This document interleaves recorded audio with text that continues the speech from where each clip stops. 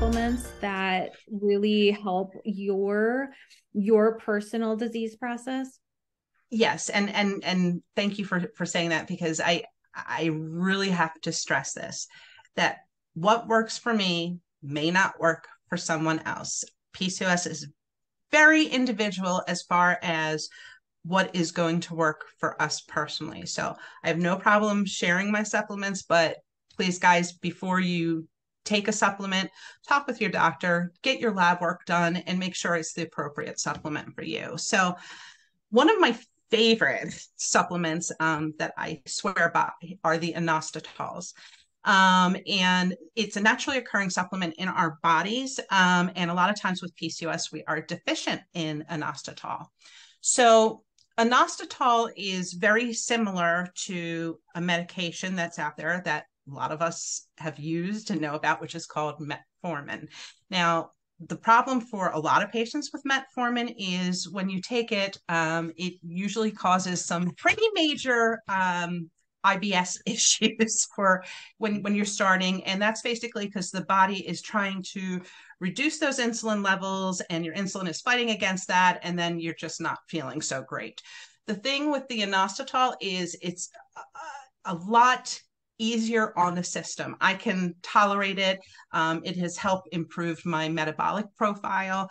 It has helped lower my cravings. And to an extent, my hunger as well. It helps with that as well. So that supplement I absolutely love. Another one that I take, and I only take this again because I had lab work done and I know I'm extremely deficient, is vitamin D. A lot of patients that have PCOS are also extremely deficient in vitamin D. So that's one that I would recommend people getting checked. Has made a huge difference as far as fatigue with me, because I was to the point where I felt like I couldn't get out of bed some days. And just taking that vitamin D supplement has turned things around. And likewise, the other one that I'm fairly deficient in that made a huge difference was taking vitamin B.